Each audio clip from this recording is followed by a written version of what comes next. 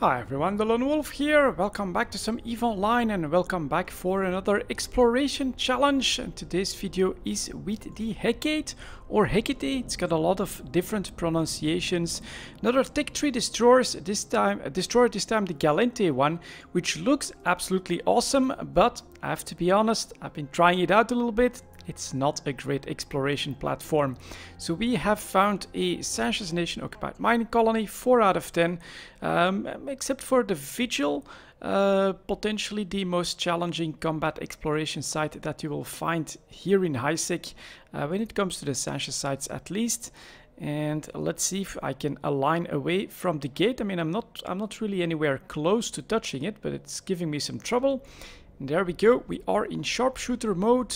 And we actually do have the room. Now, I made this one cap stable. So normally what I can do is start to fly away from them a little bit. Start everything up. And we have an optimal range now of around 19 kilometers.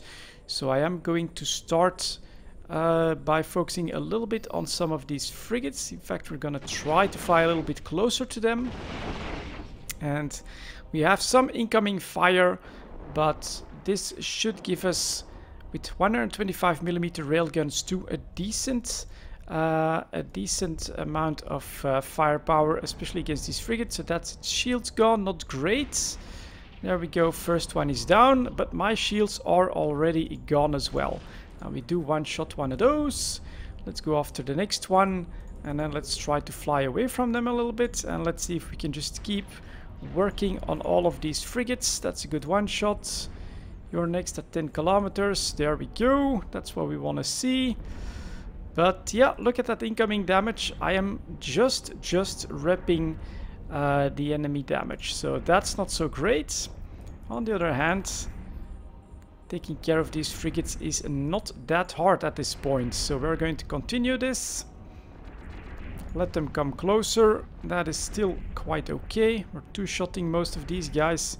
And even within 10 kilometers, we are hitting quite well. So this is looking all right so far against the frigates. Let's go after the next one. Yeah, that one is down. Good. That one is next. Still hitting. Good. Next up at 18 should be a couple of good hits. Centiplague at 12 kilometers. So that should be quite doable as well. And then here comes the trouble, you could say. Let's get started on one of these cruisers. Oh, we still have one frigate left there. But you can now tell that this will be quite a bit slower. We're going to interrupt this just to take care of that one Ravener back there. We're getting a bit closer to my optimal. But let's get started. The effect is pretty cool. You can see my guns there, my rail guns firing at that phantasm. We are now getting through his shields. And for a second that looked like a bubble, but it's actually an asteroid. A very spherical asteroid in the background. But I think you're starting to be able to tell the problem with this Hecate feat here. The damage application on this cruiser is really not great. We'll take the next one. We'll also do an orbit at 15. And we'll try to do some decent damage there while we fly amongst them. And yeah, we're ripping just enough to stay on top of the damage. You can also tell that we are getting damaged pretty heavily, though. They are firing all over my very flat ship. It looks awesome. It looks awesome. But compared to what you can do with the Jackdaw, for instance, this really doesn't feel all that great. So we'll do an orbit at current. We'll fire at that one as well. Look at that, one shot. Less than a quarter of the shields. So here we get another shot, and now we're gonna take another one. And that's 6 shots just to get rid of almost all of the shields. That is definitely not great. Now, I am doing this with Caldari Navitorium charges. And I think that they give me a small bonus to range. No, like minus 12%, so very close to the optimal of the guns. I can go with more DPS. The problem with going with more DPS is that you need to get closer, but we can show that. So I've got, I think as my best ones would be Javelin. Then we'll have to orbit these guys at 5 kilometers. So let's maybe take the closest one. Orbit at 5 kilometers in order to do that. And here is Javelin. Optimal range 5000, fall off range 10 kilometers, damage per second 335, not bad. We can quickly do a comparison to the thorium. Let's go. Because I'm still so far off. That thorium is at 250 DPS and then the Javelin is above 300 DPS. So not bad, but you can tell the problem from what I'm doing right here. I need to do a lot of maneuvering to get in range of my targets, which is preferably within 10 kilometers, because this is definitely a really bad shot at 10 kilometers at this point. So we're going to try to orbit this guy at 5 kilometers. Then we will need fewer shots once we get close enough, but you have all of that travel time before you actually get close enough, which is a disadvantage. So this is definitely not a very efficient way of doing the first sight. Something like the Jackdaw can actually hit all of these guys with maximum DPS way more easily. And I think I'm just going to switch back to the thorium charges, do an orbit at 15, because that's closer to the optimal that they want to choose, which means that I'll have a lot less downtime myself when it comes to actually firing at those ships. A major disadvantage, but as I've been saying, this is not such a great platform for exploration, especially in this 4 out of 10, as we'll see in a moment in the second sight, because the incoming DPS is too much for the ship in sharpshooter mode, but you need sharpshooter mode to have any decent application on your targets. And as a result, what you don't want to do is now rush for the True Sancha and try to break him very quickly before you're overwhelmed by the incoming DPS. It's not gonna work. I've tried it, and I had to switch out to defense mode, which reduced my DPS, which meant that I had some trouble breaking that True Sancha. So it is, I love the ship, I love how it looks, it is a very unique and very cool Galente design, but for exploration it is just so much worse than something like the Hecate that I cannot recommend this one for exploration. You're seeing that we are 7.5 minutes in and we are still dealing with the first room, still dealing with these cruisers, and you can tell here 229, 300 per shot. It's not that bad. We are killing them, and we've got a decent rate of fire to do this with, but you have more manual labor, more flying work that you need to do now as well.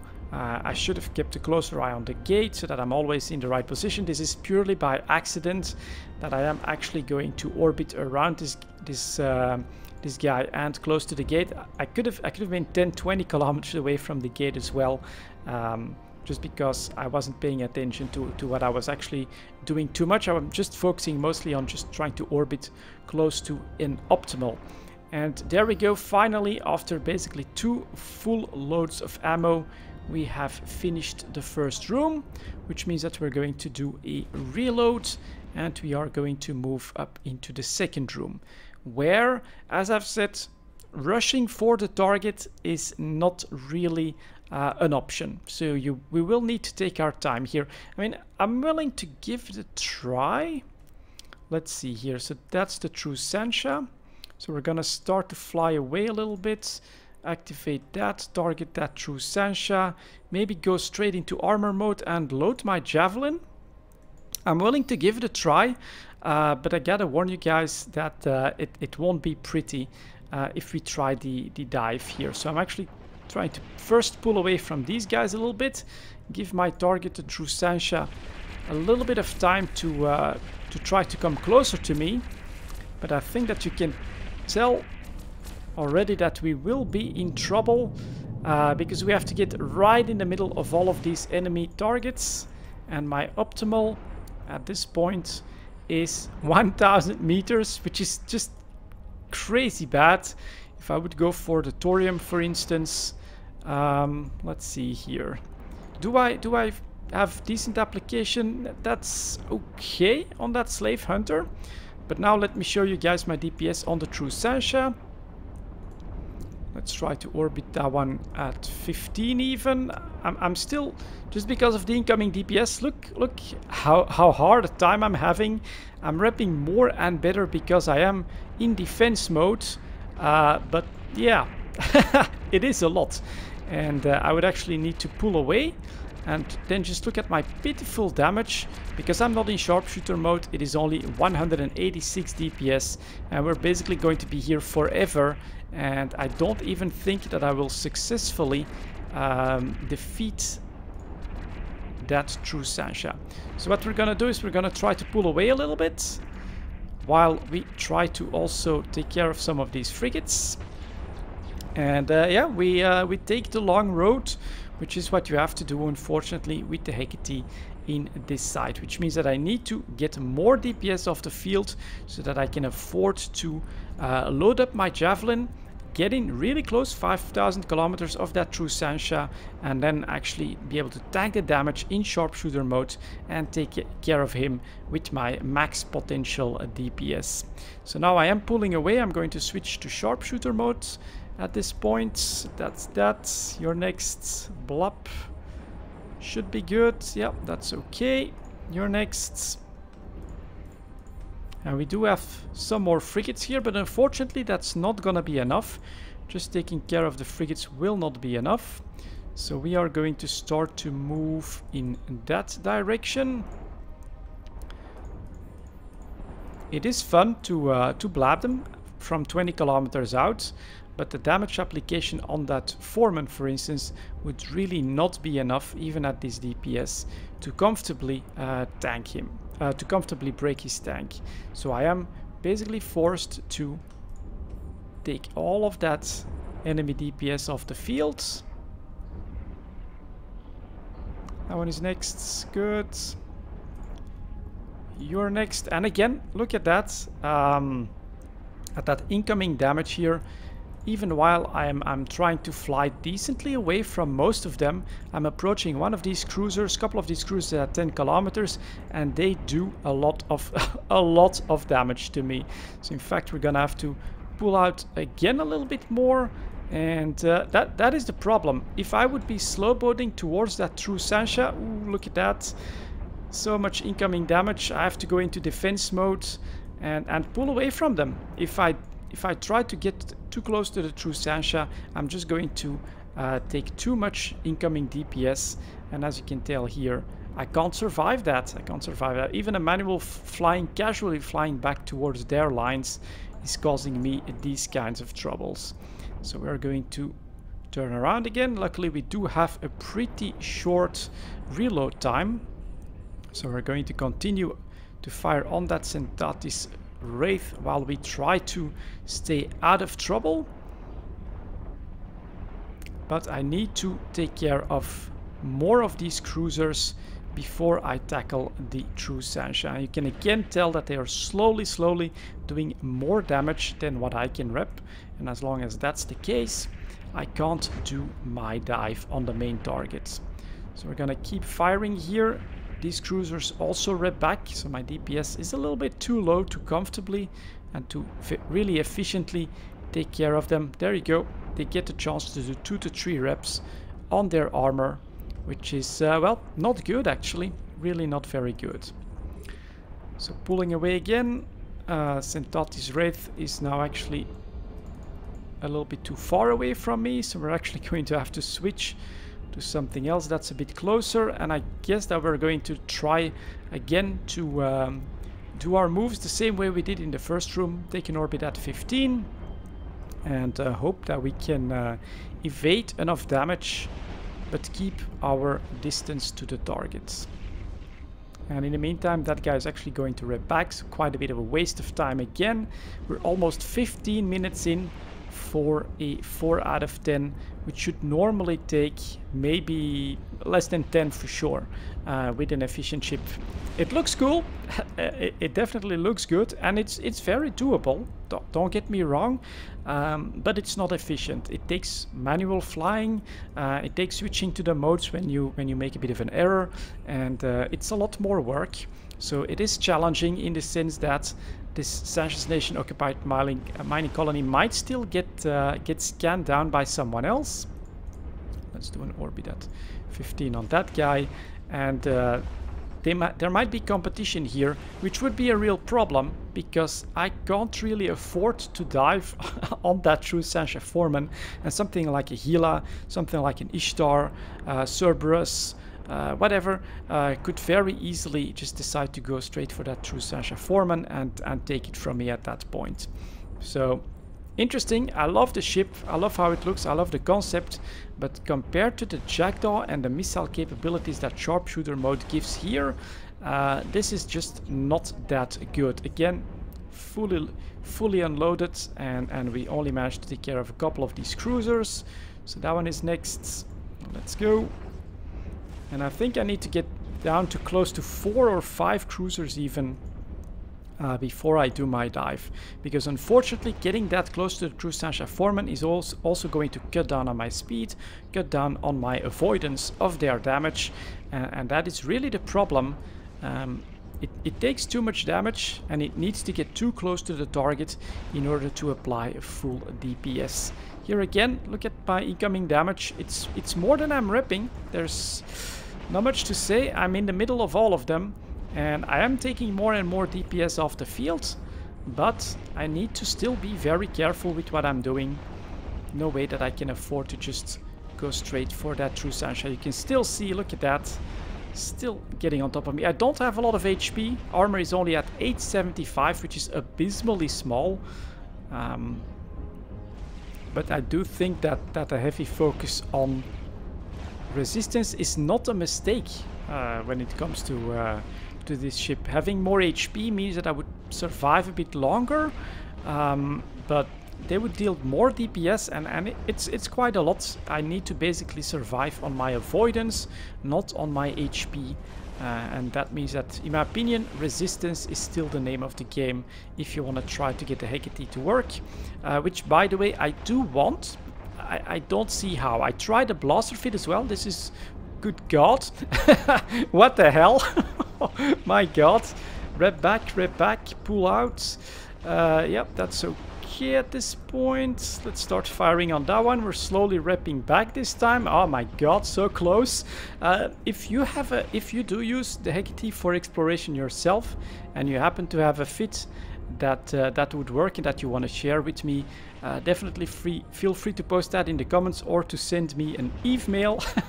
That was a bit of a scare right there, but we managed to rep back thanks to